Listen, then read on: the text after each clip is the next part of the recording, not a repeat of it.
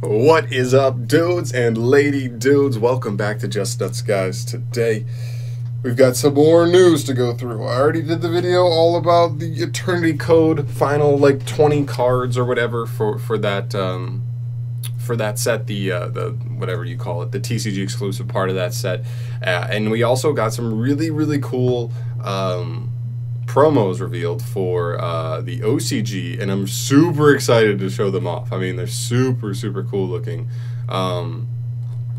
because I just want to know what they do, because they're like so classic here, as you can see from some of the art. So the other video was just so long. There was literally like 20 cards I went through, so I just didn't have time to do all of it in one. Otherwise the video would have been like crazy long. Nobody would have wanted to see it. But we have reveals. We don't have effects for everything, but yeah.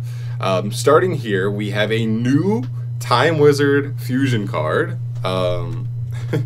which is really clean. Time Magus is like the first translation. It probably won't stay the same, but still. And it's really cool. I don't know. I like it. I love Time Wizard. Such a classic card. So cool. He looks awesome here, and I'm really excited to see what he does. We have Harpy Lady Scratch Clash. Again, probably another thing where the name will not stay, but it's just the first translation. It's a level 8 wind synchro. Really curious about this, because I don't believe Harpies have a tuner. Maybe this will just be like a generic like synchro card, or maybe a wind synchro card, and maybe Harpies will get like a generic tuner later down the line. I have no idea what they're planning with this card, but she's cool, and if she's really good and they gave Harpies like a really good tuner, potentially it could be a part of the deck, because I have messed around with Harpies in the past. They're really fun.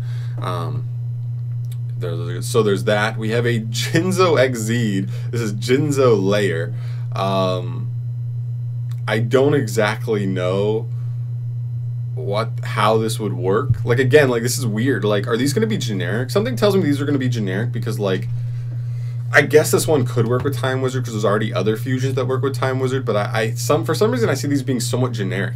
What if they're generic and they're actually like good, like legit good new generic like meta cards? Like, this could be an instant fusion target, this could be a super poly target, be relevant that way.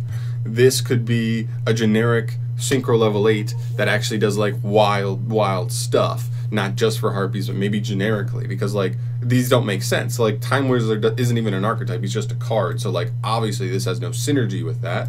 Harpies don't have a tuner, so like this has no synergy with them yet.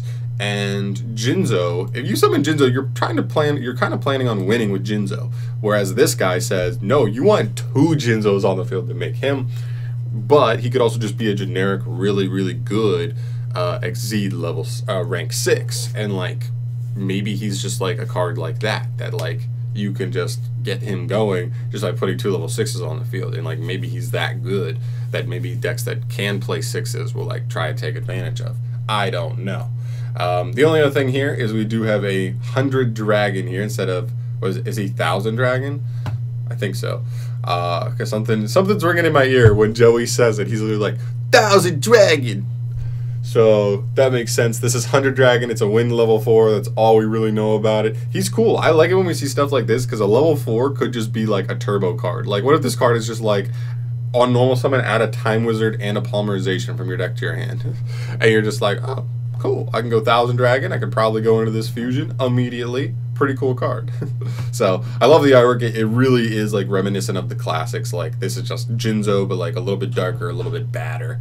This is like classic, like Harpies. This is like literally Time Wizard, and this is like a cool 100 dragon. So I really love the artwork there. We also have some other stuff revealed. This is the next 3 subscription promos for, I guess, what is it called? What do you subscribe to in this to get the promos in the OCG? I can't even remember what it's called. But they're old GX promo cards, which is pretty cool. You have Reptia Egg, Samsara Dragon, and Dark Alligator. I don't remember what either of those do, but they're pretty cool. This guy looks cool. He's like a 3-headed alligator, and also, like, I already had thought about this before, because we got like Reptilian Echidna and the new what is it, the new Alien Link 2. I think they're actually not bad Link monsters. The problem is, like, reptiles in general are just so the opposite of fleshed out. They're like the opposite of zombies and plants. Those are like generic like types that have been fleshed out like so much. They have so much like just generic good like support in there. Reptiles are the opposite. They're generic like that, but they just don't have great like generic cards that help like any archetype in that type like do something, which is why they really like need help. Like Konami needs to make them like give them cards like Mizuki, like the Miracle Fertilizer, Lone Fire Blossom, like cards like that that'll just like help make it so that any future reptile deck could potentially do something. Because I think reptiles can be cool if they make them cool. Like a lot of people don't like reptiles, but if they made them like cool, it could be done right, and it could be something that could be good and a lot of people would like. So yeah, that's pretty much it here for this stuff. I think this is really cool. I'm really excited to see what these do. You know, we'll get these imported at some point. They'll be really awesome, like chase cards as far as like collector's market, and maybe they'll be good. I mean, like I think the logic here is not terrible. I feel like my logic like kind of makes sense. Like the fact that this doesn't work with Harpies, this doesn't really work with Time Wizard, other than the fact that like I guess they already should, like we already know that like Time Wizard and polymerization are already like a thing, I guess. And then like again, like Jinzo doesn't make sense as an Exceed, and then well he's different. But like these could just be generic good cards. Who knows? But I'm really excited to find out. Of course, guys, I'll keep you updated on this like pretty much the day we figure out what these effects do. I will be making a video on it, so stay tuned for that. Let me know your thoughts on these. What are you expecting to see from these cards? What do you think they'll do? I'm really excited to hear your thoughts, of course. Let me know your thoughts down below. Subscribe to the channel if you have not yet, all that stuff, and I'll see you in the next video. Peace.